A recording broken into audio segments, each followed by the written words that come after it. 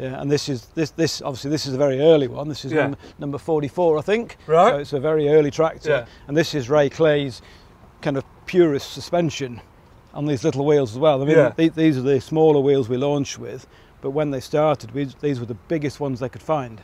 Yeah. With high-speed capability. Right. So these are 445 24s. So you're already up against limits of what was available that's in right, the market to make it happen. Yeah, tyre technology was a big thing at the time, and they went with this because this was the biggest tyre they could find, which had some agricultural pedigree and also high-speed capability. Yeah, exactly. You don't want that burst, blowing out, do you? Yeah.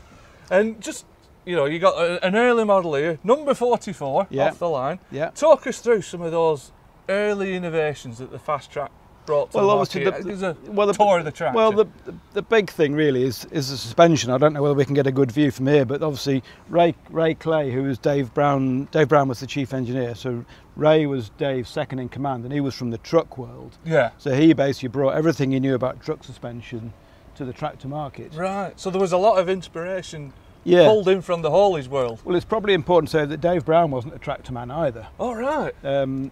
So he wasn't a tractor man. Yeah. Ray wasn't a tractor man either. So really, they came to it with a fresh pair of eyes. Yeah, completely fresh perspective. Two pairs of eyes, I suppose. Yeah.